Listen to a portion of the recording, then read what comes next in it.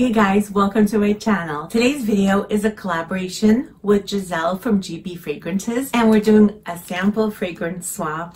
If you're not following Giselle, I will put a link to her channel down below so you can get to know her, watch her videos. Please head on over after this one and give her some love and support. Giselle is just so lovely and so sweet. She has such a large and impressive fragrance collection. She has the newest releases that I haven't gotten my nose on. She has the older releases. I mean, I think she has every single fragrance that there's out there. I think she does. I love her descriptions of the fragrances. She gives beautiful, detailed descriptions and makes me feel like it's right there and I'm smelling. Before we get started, if you're new here, welcome. If you're returning, welcome back. Thank you so much for all your support. If you haven't subscribed yet, please hit the subscribe button, hit the like button, and activate that notification bell. Without further ado, let's jump right into this video. And we're gonna start sampling these babies here. She sent me 6, very generous. Thank you, Giselle. The first one I'll be sampling is Bal de Freak, and I'm sure everybody's heard about it and tried it. I am late to the game as usual. I was so happy when Giselle told me that she can send me a sample of it, and I will spray some on my little tester strip. While that dries, I'll read the notes to you. So this has Amalfi lemon, targettes, blackcurrant, bergamot, African orange flower, violet, cyclamen, jasmine, vetiver, amber, and Virginia cedar. So this is definitely very citrusy, especially in the opening. It's floral. I pick up the violet. I love violets. I pick up jasmine. It's not the most prominent note, but it's blended in there. And vetiver. You have to like vetiver to really enjoy this fragrance because this is a vetiver fragrance. That's the dry down that you will get. Citrus seeds, vibrant, it's fresh, it's creamy, very aromatic. It dries down and the citrus recedes. It becomes less citrusy and just more aromatic, more earthy, woodsy, more delicious. It's very aromatic. There's no spices listed, but I feel spices. Like, I feel like there are some sort of spices in here. I can almost smell the cardamom, ginger, but they're not listed again. It just gives off such an aromatic scent. And I think this is appropriate for all occasions, for every day, for every season. It smells very classy, very sophisticated, but not like too mature. It's still somewhat playful and fun. It smells so good. I thought to myself, I want a full bottle of this, but let me hold off for spring and summer because, like I said, it's an uplifting, citrusy opening type of scent. But then I said to myself, you know what, Lala? This could be worn now. It also has comforting notes in it. It feels soothing, comforting at the same time. And I wanted it ASAP, so I will be getting this in the full size soon, I hope. I absolutely love this. Thank you, Giselle. The next one I'll be talking about is New York Nights by Bond No. 9. And I don't own any Bond No. 9 fragrances. I just simply haven't had the chance to get any. I haven't tried any. This is my first Bond No. 9 anything. So New York Nights has been on my wish list simply because of the notes and the reviews that I read. This is a gourmand and I love me some gourmand. So, but I did want to sample before buying it. So I'll spray some on. And I'll read the notes. So this has notes of gardenia, jasmine, carnation, patchouli, sea notes, caramel, and coffee. Jasmine. The patchouli here, luckily, is not pronounced out. I'm not picking it up. It's not a sharp patchouli. And then as it dries down, I'm starting to pick up the caramel and the coffee. Very gourmand, very delicious smelling. It's a little bit salty.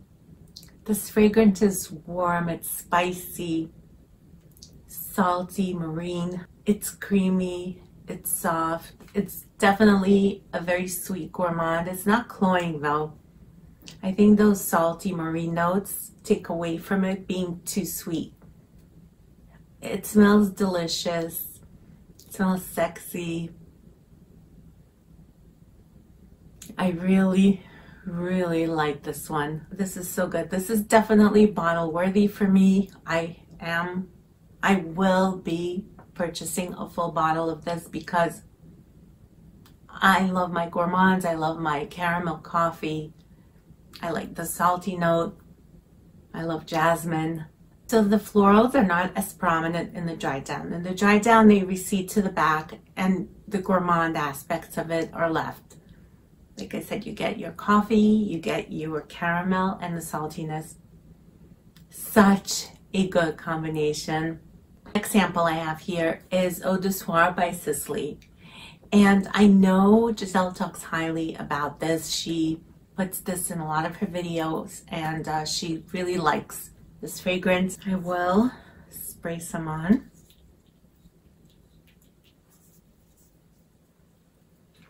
And I will read you the notes as this dries down. So this has notes of mandarin, spruce, grapefruit, carnation, jasmine, lily of the valley, labdanum, oak moss, lilac, pepper, rose, patchouli, and musk. And it's classified as a spicy floral. The patchouli to me is very prominent in this one, and that really turns me off from the fragrance. It's a very sharp patchouli. It's a patch balm. It's a little musky. Basically, I am mostly getting patchouli and musk here. It's peppery. There's some oak moss. And it seems like I'm nose blind to everything else. Not picking up the florals in this. I'm blind. I must be nose blind to it. The main thing I'm picking up is the main thing that I'm not a fan of, which is like a sharp patchouli. So I will have to pass on this one because even on a dry down, that patchouli comes through. So this is a no for me. I'll have to pass. I have here's Cheryl by Cheryl. I think I pronounced that correctly. I actually have not heard of this one. Giselle recommended it to me. She said it was very good. I haven't heard about this prior.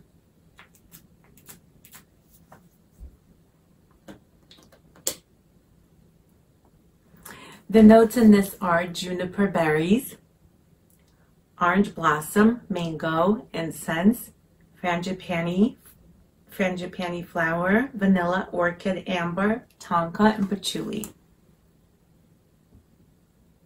This smells beautiful. The mango is really coming through, and I love that because I don't own any mango fragrances at all. It's very fruity, very sweet. I smell the orange blossom. A little bit of incense comes through, but it's so slight that it's not bothering me at all. It's very fruity, mouth-watering. I smell the tonka, gives it a creaminess, a sweetness, vanilla, amber, it's resinous. On this one, I don't pick up the patchouli, which is a good thing in my case. And it smells very spring, summery, very everyday friendly. This is definitely a crowd pleaser. This is not in any way offensive. It's not polarizing. It's a pretty scent. It's gentle, it's pretty. And this might be a full bottle worthy. So we'll see. The next one I have is Crystal Oud by Mademoiselle.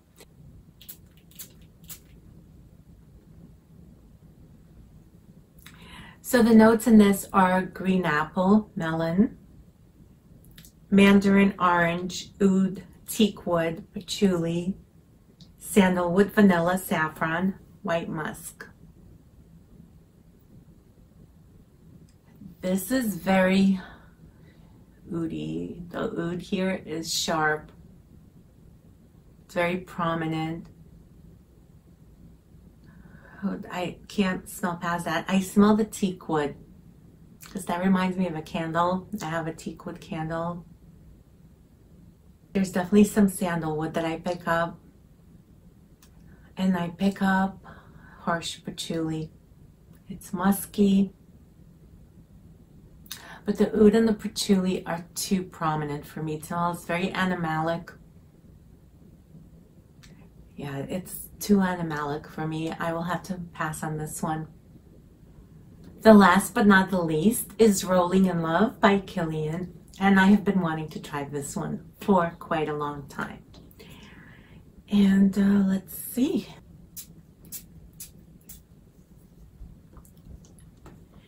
So the notes in this are almond milk, ambrette, iris, freesia, tuberose, vanilla, tonka bean, and musk. This is so delicious. It's nutty, milky, it's very lactonic, very almondy. I pick up the tuberose and it just gives it more sweetness. It's that delicious sweet tuberose. Creamy, very creamy, lactonic. I smell the vanilla and the tonka bean, gives it even more creaminess. It's a little bit powdery as well from the iris. It smells fruity, musky, sweet. This is a beautiful feminine floral. This is so intoxicating. It's very sensual. Oh, I love this scent. This scent is me. It speaks to my soul. This is a scent I could see myself wearing a lot and having as one of my signature scents if I was to have one. So for me, this is definitely full bottle worthy, and I will be picking up a full bottle of this sometime in the future. Yes. So that concludes my video for today. Again, Giselle, thank you so much for these beautiful samples and for the collaboration. It was so much fun to do. Thank you guys so much for watching. And please let me know what your thoughts are on the ones that I just tested. If you have them, like them, tried them, yay or nay, let me know. Also, don't forget to visit Giselle's channel. I will be putting her link down below again. Thank you so much for watching, and I hope to see you back here soon.